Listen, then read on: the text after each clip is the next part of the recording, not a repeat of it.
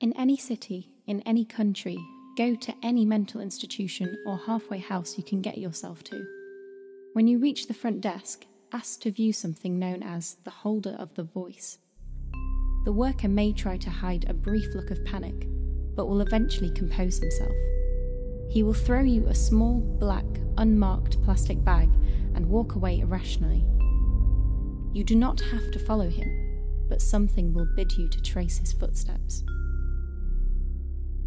You will pass through a dimly lit hallway with panoramic windows for walls. Regardless of the time of day, the outdoors will appear to be dark. Should you look out the windows, you will see only an endless stretch of woods. If you think you see motion in the woods, do not turn. Keep walking up towards the end of the hall. There will be no door, only a blank wall with peeling wallpaper. The worker will tear the wallpaper off just a bit, then flee into the shadows. When you inevitably finish tearing the wallpaper, a small, dusty attic room will be revealed. In the centre sit two objects, a small doll and a tape recorder. Both are ancient and coated in dust.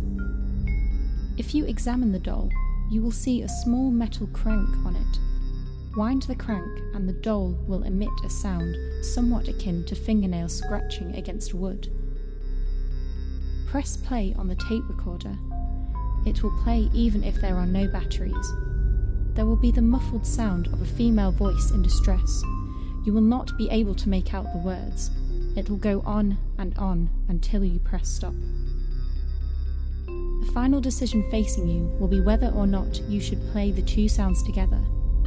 The bag given to you will contain two rusted railroad spikes. You know what you will do.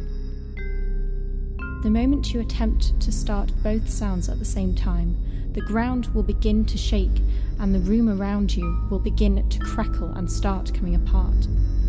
If you were to survive the collapse of the building, you will be haunted by a sound so shrill and grating that should you remain listening to it for even a small amount of time, you shall bleed from the ears until death. Even before that, you feel strongly compelled to impale both of your eardrums with the railroad spikes. Your only hope is to, through the evil sounds piercing the air, nail the doll and tape recorder to the floor where you stand. Should you succeed, within the broken tape recorder, you will find a tape. It is unplayable and emanates a buzzing hum if you listen closely. That object is 105 of 538. When the time comes, all held within shall be revealed.